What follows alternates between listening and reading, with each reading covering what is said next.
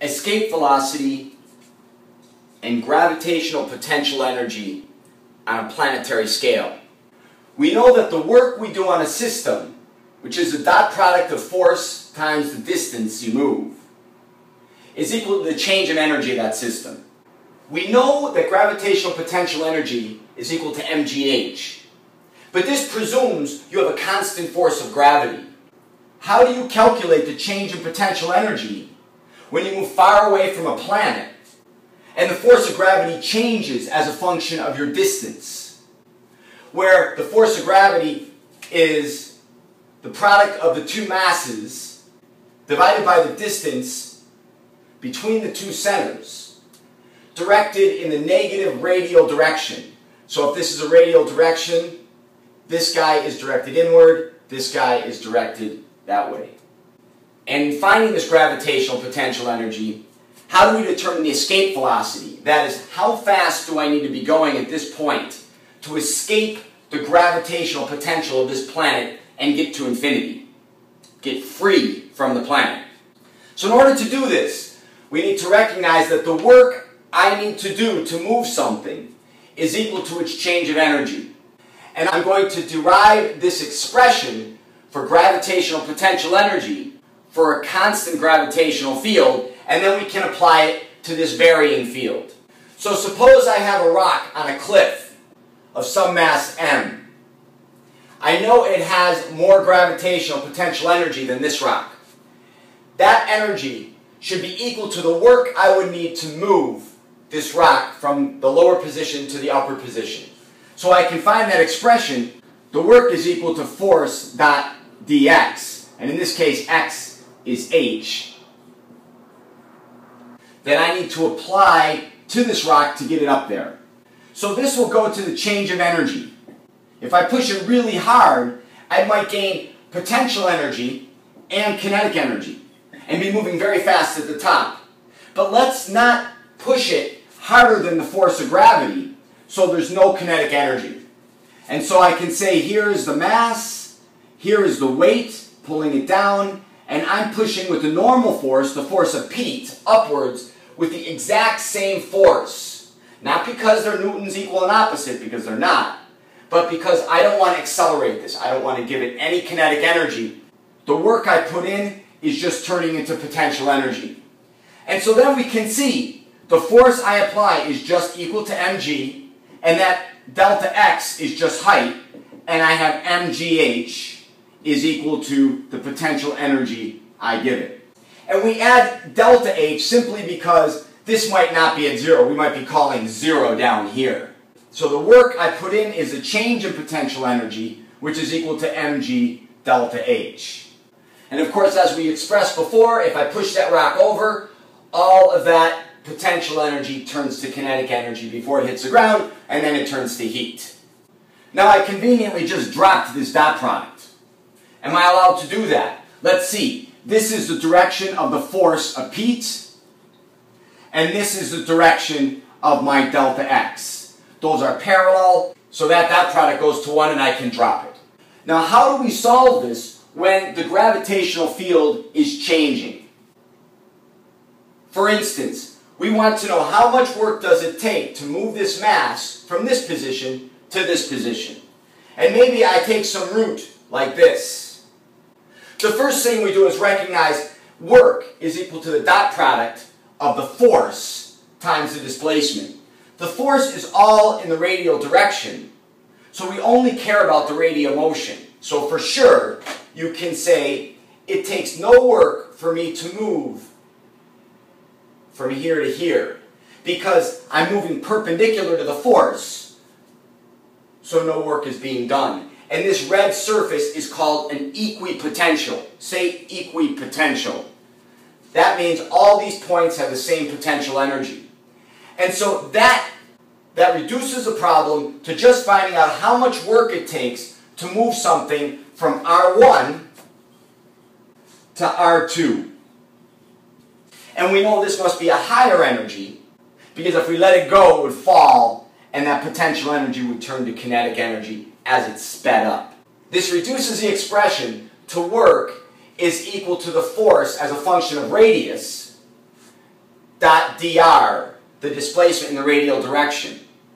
And because these are parallel, I can now write this just as f as a function of r times dr. So the little bit of work needed to take us from one point to the next now can be written as the product of m1, m2 over r squared times g times dr.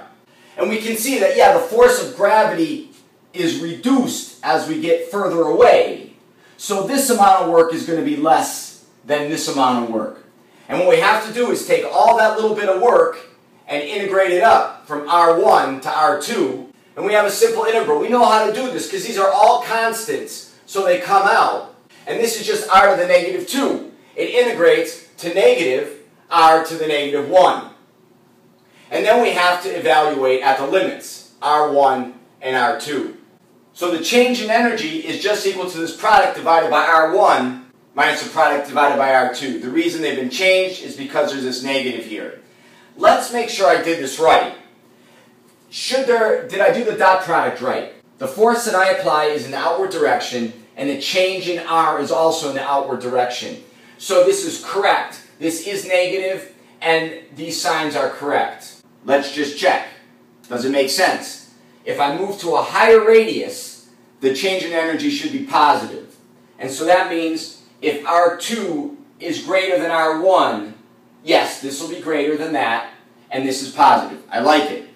Now, the extreme is of great interest to us. What if I want to go to infinity? Infinity and beyond. Well, that means this drops out. And this is the total work I need to do in order to get this object away from the gravitational pull of this planet. Free. So the question is, how much energy does it have when it's at infinity? To say it's this much energy presumes that the energy on the surface is zero, and it would have this positive energy out there when it's free. But then there's a problem with what energy would it have on the surface of another planet? Or what energy would it have way down in here? And actually what we do is we say that the energy, the potential energy of gravity at infinity is equal to zero. So that means the energy at any smaller radius is going to be negative because we have to do work to get us to zero. So we define the potential energy, not the change in potential energy, but the total gravitational potential energy is equal to negative m1, m2 over r1g. And this is the radius of where you are. And what it tells us is we are in a negative energy potential right here, and we're stuck on the planet. We're not free. We could try to climb out of this gravitational potential. We need rockets to give us a whole bunch of energy till we can be free floating around in space with zero energy. So now what we have, the force of gravity from the Earth, because the force lines separate and spread out in all directions, we have the ubiquitous inverse square law, where the force of gravity drops off like r squared, because these lines of force get spread out over the surface area of 4 pi r squared. And we have the potential energy equal to this product times 1 over the radius. And it's in the negative direction. Let's check. Because as r gets smaller, we have more and more negative potential energy. The extreme is if r went to 0, would the potential energy go to negative infinity? And that's not true because once you start getting underneath the surface of the planet, the pull of gravity actually decreases rather than increases, because there's mass above you pulling you up. So we just say that this works only to the surface of the planet and outside. So let's solve the problem. How about escape velocity? How fast do I have to be going here in order to get to infinity? Or the same is, what if there's a big old meteor floating around in space with no kinetic energy, and it gets pulled into the Earth's gravitational potential, and all of the lost potential energy turns into kinetic energy? How fast is it going? Is it going really fast? So in the situation of needing kinetic energy to turn into potential energy, the kinetic energy here would be equal to the potential energy given off when you drop down, or the potential energy you would need to provide in order to climb out of that potential well. And that's going to be, and so we can substitute this in, 1/2 mv squared. That's the kinetic energy of the object on the surface of the Earth when you have no potential energy. This is going to equal mass times the mass of the Earth over r to the first power times g. Again, the force of gravity is ubiquitous inverse square. The potential energy is r to the 1 power. I could solve this problem using the mass of the Earth, which is a big number, and the gravitational constant, what is it, 6.7 times 10 to the negative 11th Newton meters squared per kilogram squared. But maybe I just want to be sneaky and make it easy on myself. How about if I multiply by the radius of the Earth times the radius of the Earth, and then I'd have r squared here. And then I see that this is the force of gravity on the Earth's surface, and I know that that's just mg. Isn't that nice?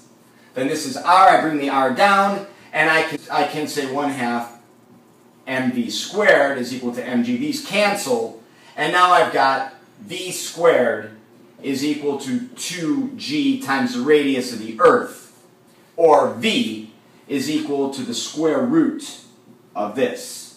So this is 2 times about 10 meters per second squared times the radius of the Earth. How do I remember the radius of the Earth? That's a hard number to remember. But we remember the definition of a meter was that this distance from the pole to the equator is equal to 10,000 kilometers. So this is 10 to the 7th meters. And the radius, using pi, you can find is about 6.4 times 10 to the 6th meters. The units are meters squared per second squared, so that's meters per second. I like that. And then we have 10 to the 6th. Square root of that gives me 10 to the 3rd. And then I have 20 times 6.4. That's about 120, 130, so about 11. So we're talking about 1.1 times 10 to the 4th meters per second, or about 11 kilometers a second. That's moving. So this is the escape velocity. If you can get going that fast, you can get to freedom. We are not any longer bound in the potential well of the Earth's gravitational field. Try it.